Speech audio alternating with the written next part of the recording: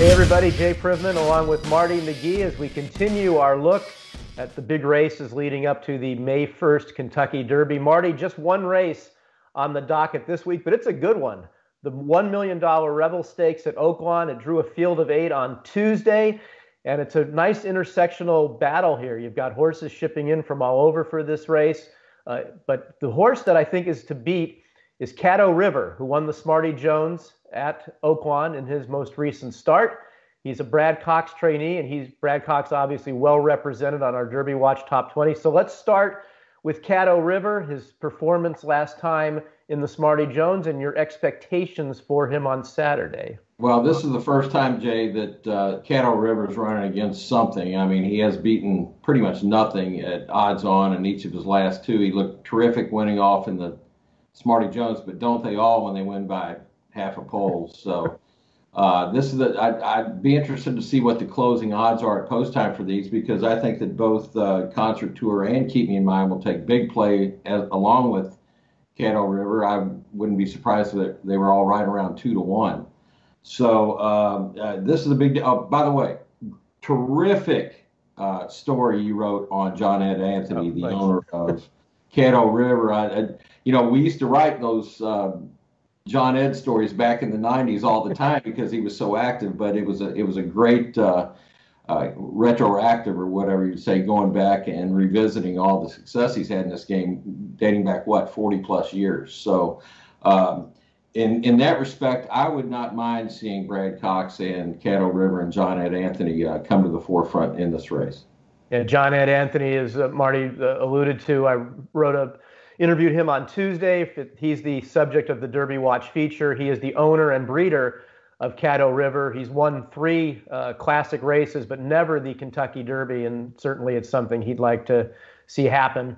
He's been in the game a long time, going back to the days of Cox's Ridge in the late 1970s and through Temperance Hill and Pine Bluff and Prairie Bayou and just on and on and on. And fantastic article, fantastic story. I appreciate that. Thank you. So we'll see how Caddo River does, and he is named for a river in Arkansas. And we'll see how he does on the road to the Kentucky Derby on Saturday.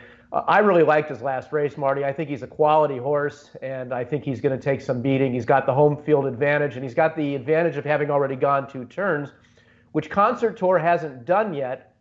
I think Concert Tour will be fine going 2 turns. And one of the things I've just found the most interesting about Concert Tour is his career is completely parallel right now to what Bob Baffert did last year with Nadal. Maiden sprint win in January, comes back a few weeks later and wins the 7-furlong San Vicente at Santa Anita, and for his 3rd start goes to Oaklawn and stretches out for 2 turns in the Rebel. The exact same thing Nadal did last year. Nadal won the Rebel.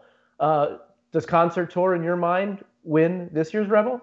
Well, he could. I mean, he's bred for the longer distance, being by Street Sense. He was not flattered, though, Jay, by the Freedom Fighter running as poorly as he did in the Gotham. So, I mean, he would do well to do what Nadal did and go ahead and win this race. Nadal, as we approach the original May 2 date of the Derby last year, was, if not the favorite, he was one of them. So in that respect, I'm sure that Bob Baffert would like to have him join his stablemate Life is Good as one of the legit Derby favorites. Yeah, I'm with you on sort of the, not really knowing what to make of Concert Tour, because I liked his win in the San Vicente, and I think he's a quality horse. He trains really well out here. But you're right, he was not flattered at all by Freedom Fighter's very poor performance, I thought, finishing 4th with not a whole lot of excuse by my mind in the Gotham last week. It was a 1-turn mile. It should have flattered his style, and he just was no good in that race. So we'll see if Concert Tour can ship and win. It's a move that has worked for Baffert before many, many times over the years at Oaklawn, and this will obviously be his toughest test yet, going up against the likes of not only Caddo River, but Keep Me in Mind, who was a top 2-year-old last year and was supposed to run a couple of weeks ago in the Southwest, but owing to that deep freeze that caused the cancellation of racing at Oaklawn for about a week and a half, he had his 3-year-old debut postponed till this race, the Rebel. He missed some training time, and he's obviously running against a couple of quality colts. What are your expectations for him on Saturday? Well, I think the total was about 11 days of training he missed, whereas although Brad Cox is based also at Oaklawn, he has kept most of his better horses down at fairgrounds, and therefore he was able to train him. So this might be something of a warm-up, I would think, Jay. And he is kind of a come from behind her. I'm talking about Keep Me in Mind. Terrific in winning the Kentucky Jockey Club Stakes as a maiden and the favorite in late November. But that's been, what, close to 4 months, 3 months now, more than 3 months. So I would think that Robertino Diodoro is cognizant of the fact that he might need this race, the colt might, and using this as a race going forward toward the Arkansas Derby and then on back to Churchill Downs.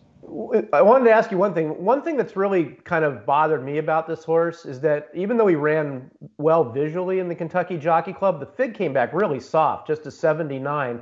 You were there that night. And you just called the performance terrific. So obviously you were more impressed by it, at least watching it visually, than the way the fig came back, right? Well, I think he passed them all down the stretch. Yeah, right. Yeah, when you, like a harness horse, when you just go past them all, it looks really good. But yeah, I mean, Smiley Sabatka was the runner-up in that race, and Sitting on Go was in there. And as we know, both of those Dale Roman's horses have not done much. So he's got a thing or two to prove. But I think Diodoro would like to see a nice, even kind of race to set him up for the next two.